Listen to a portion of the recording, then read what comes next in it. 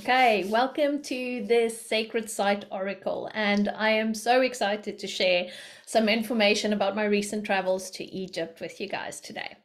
So, I'm going to speak about Karnak Temple today, and it's taken me a little while to basically produce these videos because I've been taking some time to process everything that happened in Egypt, and it was a massive trip, and it feels like one of those um yeah, just cocooning moments, right? Like you go there and like all these things come up and then you need some time to process it. And I kind of feel ready now to share some of the information that I got there and tell you guys a little bit more about like what happened when I was there. So today we're going to start with Karnak Temple. Okay, so Karnak Temple is the biggest religious building in the world. It's like situated over 200 acres. This building is in Luxor. So if you look on the map, Cairo's in the north. If you go south, Luxor is there, and it's a beautiful city town, like, but it's quite big. And there's two main temples. So you've got the Karnak Temple and the Luxor Temple. We'll go a little bit into how those two link up. But basically, this temple complex was built over the space of 2,000 years. Okay, so you're talking about the time frame that was like most prevalent here was 2,500 BC, and then over 2,000 years, it was something about like more than 30 pharaohs went through that time span. So everyone kind of like tacked their little bit on because they wanted to have a piece of this beautiful place, right? So if you have a look at this picture here, then it will give you an idea of how immense this temple is. And there's so many sub-temples here as well. And the most famous part of it is obviously like the entrance when you come in, and then you have the hypostyle as well. So we're going to speak a little bit more about that now. So this temple was known as Ipet Isu. Okay, so it means most select of places. And it's a city temple because it is so massive, and it's dedicated to the god Amun. So he's the ram-headed god. So if you have a look here at the video, you can see as you enter into this massive complex, all of these beautiful like ram-headed gods like to the side here as you walk in. So Amun is the ram-headed god. His wife was Mut, so she was a lion-headed goddess. So I'm just going to share a picture here of her so that you can see what she looks like. And then their son was the god Khonsu. Okay, so he was the moon god. So these three gods were the main feature of this temple. And so a lot of the festivals were around them, about paying homage to Amun and really working with those energies there. So now the main reason that this temple was there was for this huge festival. Okay, so at the end of the harvest season, the festival was called the Opet Festival, and this lasted for 27 days. So basically what happened was that they believed that during this time they would bring offerings to the gods and to earth, because it would be a process of regeneration of the earth and of the energies of the earth after this massive growth period, right? So if you can imagine, during summer and spring, the earth would have been providing the food for the people, etc. And then once they've done the harvest, they would then have this festival to basically say thank you to the earth. And what they then also did was they utilized the energy of the stars to help with the regeneration of the earth.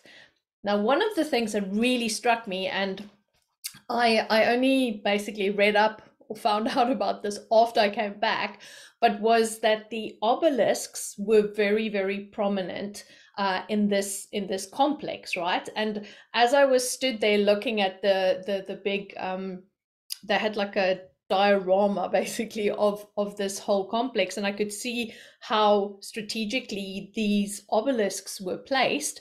And all of a sudden, this download happened, and I could see the star energy coming into the obelisks and basically infusing the earth with energy. And I was like, oh, this is interesting. What's this all about? And I could see how they were strategically placed. So like the energy would come down, and obelisks are known as receivers, right? So when you see an obelisk somewhere, they're usually connected to the cosmos, and it's about bringing cosmic energy down. So I could see this energy going into the earth. And then I read up about like how they used like regenerative star energy to nourish the earth back again, and to say thank you to her for having, you know, this massive output of energy to produce their food. So I thought this was absolutely beautiful. And these temples were literally like cocooning spaces, right, that held this energy and infused everything back. And I loved how they used this to say thank you to the earth. Okay, so then they had this like massive festival, and what happened was Karnak Temple is over here, and then 2.4 kilometers away from it is Luxor Temple. And there's this beautiful avenue of sphinxes. It's called the Avenue of Sphinxes, and you have these sphinxes that's on both sides of this avenue, and then they would have their festival and their celebration walking through from the one temple to the other temple, and then bringing the offerings with them and all of that to say thank you to the gods and thank you to the earth for everything that she did for them. And this is a beautiful, they've actually started restoring this avenue, so if you are there, make sure that you have a look, because it's gorgeous, and it's just amazing how it all connects together as well.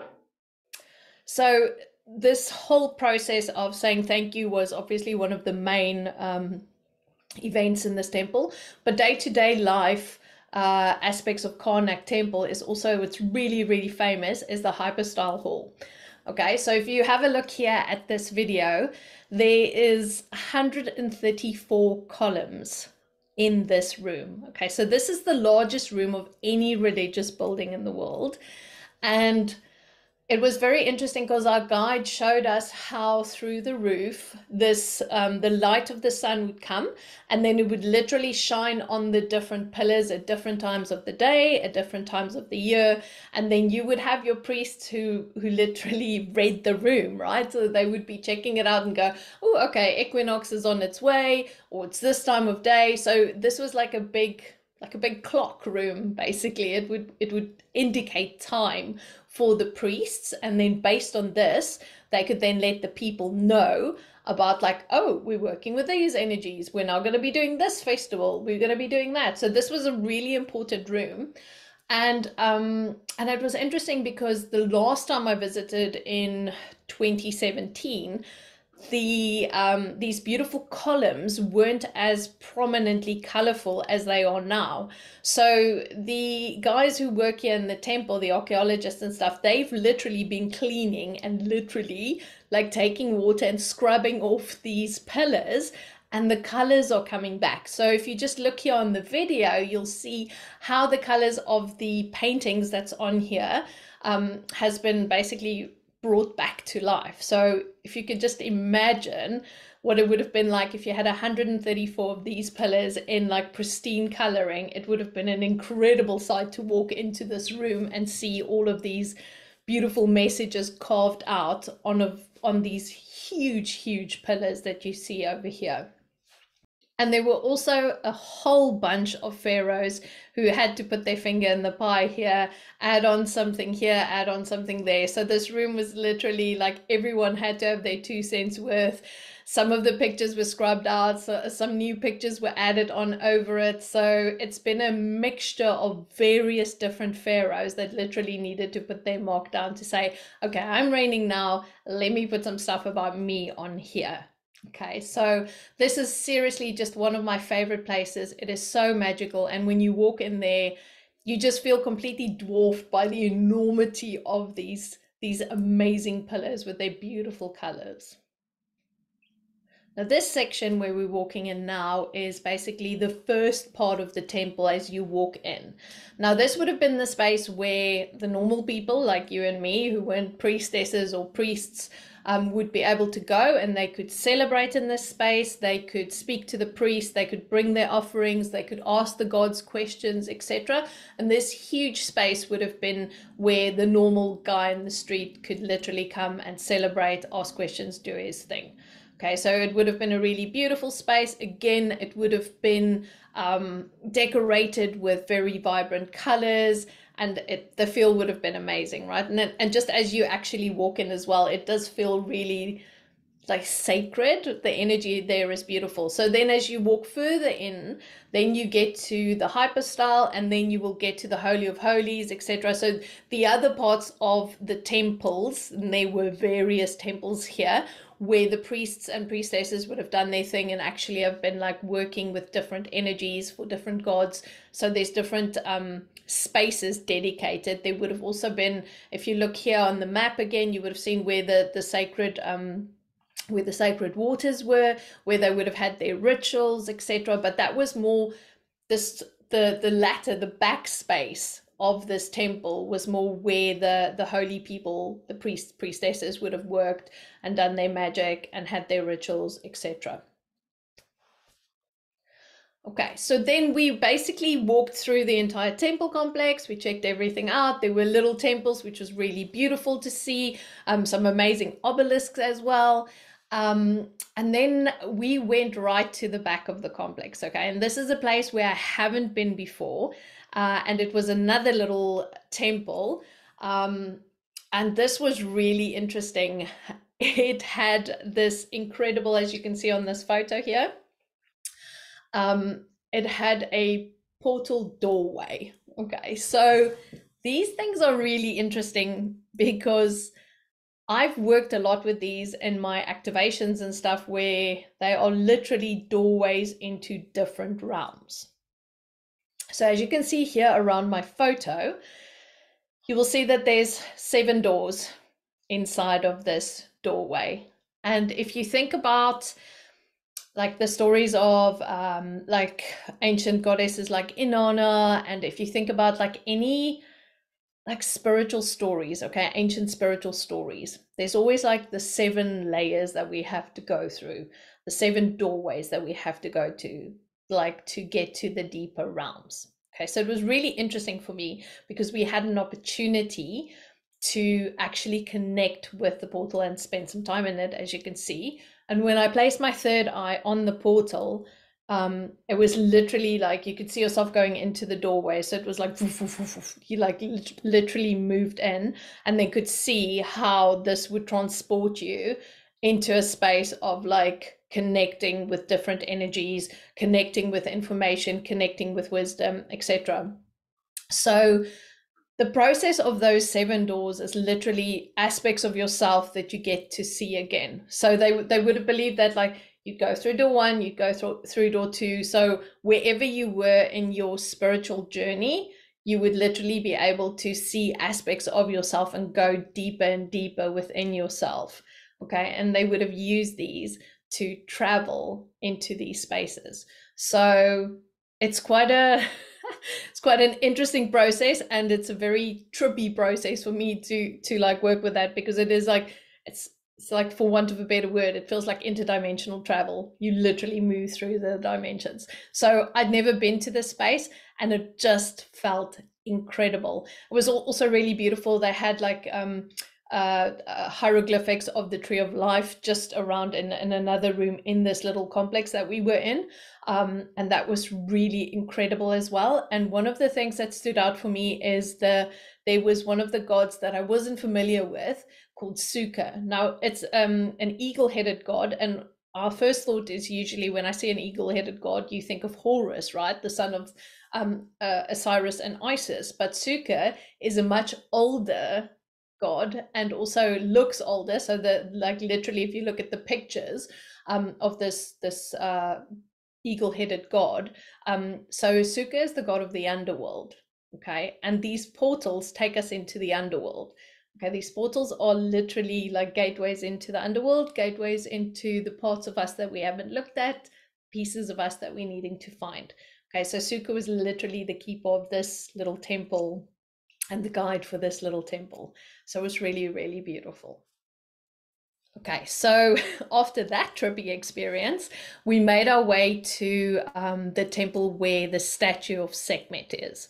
Now, this place for me is just incredible. It's called the Temple of Ptah. So Ptah is the husband of Sekhmet. So Ptah is the creator god. He's one of the most ancient gods, one of the first gods, and Sekhmet was the wife of Ptah. And This is a very small little temple. So there's 3 rooms. You walk into the middle room, and then there's a room to the left and a room to the right.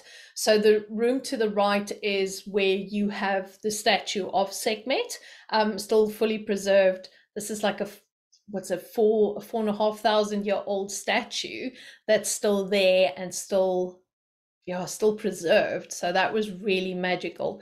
But first, what we did as a group was we spent time in the middle. So we were waiting in the middle section of the temple, and everyone got their private time with Sekhmet. And what struck me as I was sat there, because obviously you're always a little bit nervous because you don't know what's going to happen when you go in and what's going to come up. But what struck me was that there was a statue of Sekhmet seated, right? But this statue had no head. And as I was sat there on the floor meditating and then looking up, because there was this little sliver of light that just hit the statue as I was sat there, and it was like something inside me went, just look. And as I looked, I became really sad because her head was chopped off. Okay, it was a headless statue, but you could see it was her body and you knew it was her. But it just made me think of the voices that's been lost. Okay, the disconnection of our ability to speak to our bodies. Okay, and it just made me realize again as I sat there the importance of us reclaiming our voices. And part of my personal journey with Sekhmet up to this point has always been about the reclamation of my own voice, the ability to speak my truth out in this world. And it was just so heart-wrenching looking at how they would have taken her head off to make her not speak her truth. Okay, so that sat really deeply within me. So I'm going to tell you guys now a little bit about my journey with Sekhmet so far, just to put this next little bit into context. So I went to Egypt in 2017 for the first time with Michelle and the Awaken the Goddess tour that I was on again this time. And I didn't really have any expectations when I went the first time. I was just like, woohoo, I'm going to Egypt. This is amazing, right? And I was very excited about it. And on our very first meditation during our opening circle that we had, as I closed my eyes, we were meditating, setting our intentions, all of that. I had this vision of this lion face right in front of me. And I was a bit like, okay, what's this all about? Because I didn't know anything about the gods or any of it, right? Literally, I was just like, cool, I'm just going to this amazing place with some spiritual people. And the next day, so I thought nothing of it. I'm just like, okay, I'm sure there's a reason. I'll figure out what this is about. So the next day we went to one of our very first temples. And as we walked into this temple, all I could see were these statues of this female body with a lion head on it, and everywhere it was there. And I'm like, okay, who's this then? So they told me it was Sekhmet. Okay, so Sekhmet is the lion-headed goddess, and she is the goddess of fire and chaos and regeneration and rebirth and stuff. But she's got a really fiery, hectic energy, right? It's literally, if you want shit done, you just go to Sekhmet, tune into that energy, and it's like woof. And I thought, oh, okay, this is going to be fun. So obviously, just decided to let's see where this goes. So the very first time we went to this special little temple, and I walked into this room, and it was like my whole world just stopped. I saw this statue and I just broke down. And it was this really intense experience. At that point in time, I was still going through the process of finding my voice, finding who I am, stepping back into my light, working through all of the fears. If you're a spiritual entrepreneur or you're in this world as well, you know what it's like. You know about the pain and the hecticness of being seen, okay, of coming out and going, this is my truth, this is who I am. And that was the beginning for me. That was literally a rite of passage that day with her, where she was like, okay, are you going to step back into your light? Are you going to allow yourself to be seen again? Because this is your chance. This is your chance to literally commit and devote yourself to being seen again and stepping back into your light. And it was so interesting because I had had that healing experience in that room with her. And when I left the room, I went to the little room that was like on the other side, and there's nothing in it. It's just an empty room, but there is a little window of light. And I remember standing there and meditating, and she said to me, just take one step forward. And my eyes were closed. And I remember just taking a physical step forward, and the light from that little window literally hit my face and lit me up. And I was like, okay, this is it. This is a huge sign for me. I'm ready to step back into my light. And since 2017, I've done like all of this work. I've done like this, like mission to basically find my voice. And I'm quite proud of what's happened so far. And it's been an amazing experience. So then when I got the call again to go back to Egypt now in 2023, I'm like, really, what's left for me to find here? But there was a lot left, believe me, because as you know, this is like an onion journey, right? We're just peeling more and more of ourselves back as we proceed. And so I got into the temple now the next time, and I was the very last person out of the whole group who got to basically spend time with Sekhmet. And as I stepped into the room, it just hit me, right? I was like, woof, tears flowing, all of that. And I dropped to my knees and I just put my hands on her and I just thanked her for basically giving me the courage to step back into my light. But as I was doing this and really emotional and really just like in that space of saying, thank you, thank you, thank you, I got this like message, like I heard in my head, it's like literally, and this is a bit crude, but like, get the fuck up, stand up.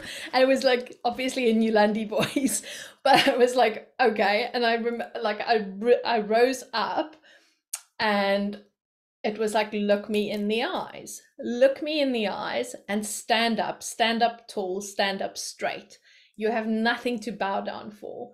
Okay, so it was just this moment of recognition within this like room of like, where am I now? And can I start seeing that what I have done and how far I've come, and that I can be proud of what I've done, and that I am actually in this space where like I can reclaim all of what I've done and put it in myself, and just like take this moment to just appreciate what you've done, how far you've come, and what you have created. Okay, and like that remembering of that inner strength, that it's not her that did this work, it's not her that did any of the stuff that I did to get to this point that I am in my journey, in my business, in my life, but it was me who did it. And it was literally like, look at me and give yourself some credit for what you have done. Okay, so that was like huge for me, and it was such an overwhelming moment of just remembering that this was my creation, my journey. And even though I've had the support of the guides, it's important to remember, and like while you're watching this also, just take a moment, like, where are you? Like, how far have you come? What is the shit that you've waded through over the last 5 years to get to this point, right? And that was literally what it was for me. It's just like, look what you've done. This is fucking epic, right? So yeah, so it was a beautiful experience with her, and just absolutely heart opening for me. Now, the thing that's really interesting about Sekhmet and like being in this temple was the day after we all had like a little powwow on our boat. We spoke about like what came up for us, what did people experience, and it was so interesting to see how she works with us with what we need at that point in time. And obviously my work with Sekhmet has always been about like finding my true power, stepping back into my truth, shining my light, owning who I am, all of that. But the way that she showed up for people in different ways, for different aspects of their lives, and especially like embracing mother energy, ancestral healing, all that type of stuff, like just so much healing as well. Because my first encounter with her back in 2017 was a massive healing experience, and it just depends on what you need. And somehow this goddess and her essence shows up for everyone in that space of what they need exactly at that moment. So if you do decide to go and explore Sekhmet, I've done a beautiful meditation for you as well, which I've recorded, journeying with her. And the thing is with her, it's just like she will give you what you need. She will show up for you exactly as you need to see her at that point in time. Okay, so that's the beauty of Sekhmet. So yeah, I've got so much time for that goddess and working with her energy, and just do it, whatever you do. Okay, so that's basically Karnak Temple. It is such an incredible place. If you can go there, go there. It's magic. And I've had amazing experiences there, even in 2017. The stuff that I've seen has been incredible. And it's a beautiful place. It holds amazing energy. And the sacred water that is under that temple, the energy that is under that temple, the regeneration aspect of honoring of Mother Earth, saying thank you to her, just how the ancients held the earth in so much esteem that they had built this complex to say thank you to her for providing for them, okay, for keeping them alive, for sustaining them, for nourishing them. So the energy of this place is one of like gratitude. The energy of this place is one of connection to the earth. The energy of this place is like literally like this place honors Mother Gaia. Okay, so when you go there and you walk through there, just tune into how connected the ancients were to the land, and how much love and how much energy, and how they literally, all of their practices was to honor her. All of their practices was to say thank you for keeping us alive. Thank you for helping us to survive another year again. Okay. So I do hope you enjoyed this video.